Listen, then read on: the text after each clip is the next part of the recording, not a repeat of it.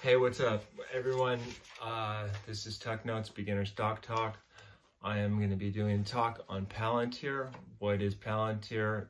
What is good about what's bad about Palantir? What is good about Palantir? Should I invest in it? Should I not invest into it? So, what is Palantir? It's data science. If you've watched Terminator, think of the beginning of Skynet. If you remember that.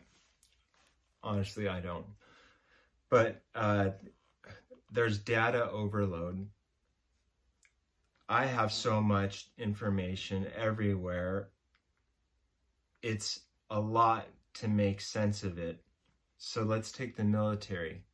There's satellites up in the air. There's planes flying, fixed big what do they call them? UAVs. And then there's things on the ground are multi-rotor UAVs. And then they're coming out with these high altitude UAVs. So there's a lot of things up there trying to collect data. And, you know, like satellites.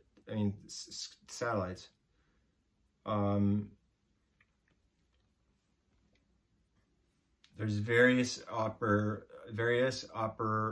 operatives on the ground. On the ground, there's various operatives, multi-communication. It's impossible to make sense in real time.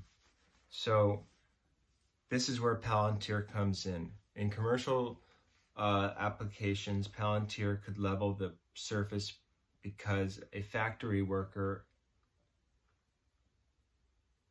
let me say it right. In commercial applications, Palantir could level the surface between a factory worker and a PhD researcher. Data science, aka AI, is doing all the heavy lifting, just giving relevant information to us humans. The algorithms, if you think of them, do not react dynamically, right? In YouTube, if you write a comment in my section and I block the certain keywords in a comment that was written by a scammer or a spam, YouTube will detect those words and then take them out. But it doesn't do it all the time. And so what I'm going to say is, scamming is bad because they will keep doing this. They will keep changing their pattern so it doesn't become detectable for the algorithm, and that's how they get away with it. So the whole cycle is repeated. What's needed? AI needs to work. AI needs to write the algorithm to react dynamically, not humans, because we can't catch up with that. Our brains don't have it. So why don't I like Palantir as a business model? I can't understand what goes on behind the scenes. There's no information out there. It's not on YouTube. No one's talking about it. It's high class, secret information. Palantir can't scale easily. Every application they have is customized to a solution. So it's not going to grow unless there's something that's going to change. So there needs to be basically a total adjustment market. Like, I mean, I don't know.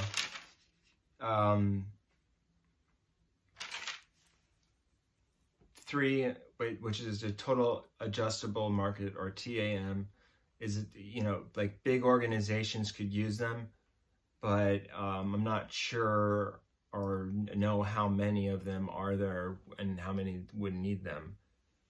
The good things about Palantir is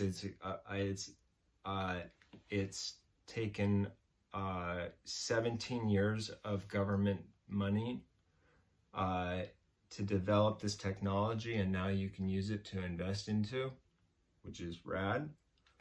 It produced consistent revenue year after year. There's no competition.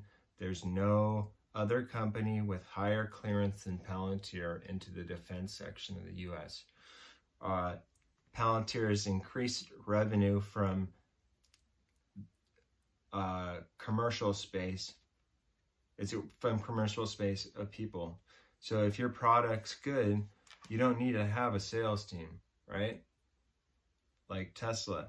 Also, mainly they keep their main lead of guys, and they only hire technical research people.